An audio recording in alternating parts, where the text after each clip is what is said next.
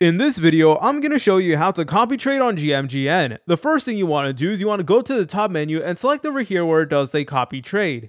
Then you want to go ahead and select over here where it says copy trade, and you want to make sure that you are logged into GMGN using your Telegram account. So in order to connect it, all you need to do is press on this button over here that does say connect Telegram. So let's go ahead and do that really quickly, and then yep, there you go. We will now get the option to go ahead and copy trade. However, we need to go ahead and first find a wallet to actually copy trade. So all we need to do is we need to go over here to where it says rank, and then it is basically going to give you like a leaderboard showing you guys all the top performers and stuff like that. And I say that in quotation marks because what a lot of beginners do is that they randomly just copy trade these like top wallets over here because they do appear to be very successful. However, I do not recommend doing that because a lot of the times these wallets on the leaderboards are using a very specific strategy that probably isn't going to work out for you. So like, for example, if we go to this random user over here, you're able to see their win rate, their P&L and stuff like that. So you guys could obviously go ahead and copy trade from here, but what I recommend you guys do is actually head over to SoulScan, and then there you go. It is now going to show all this information. Now, one really good sign is that if over here they do have leftover Solana or USDC,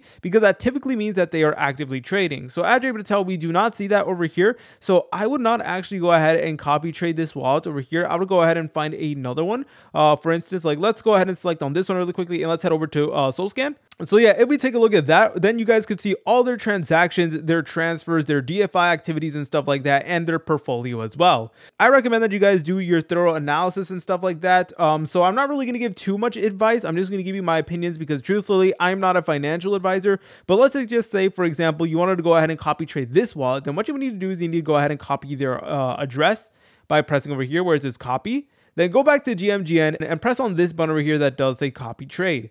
From here, go ahead and input their wallet address over here. And from here, you guys can go ahead and select on the maximum buy amount, the fixed buy, and the fixed ratio as well.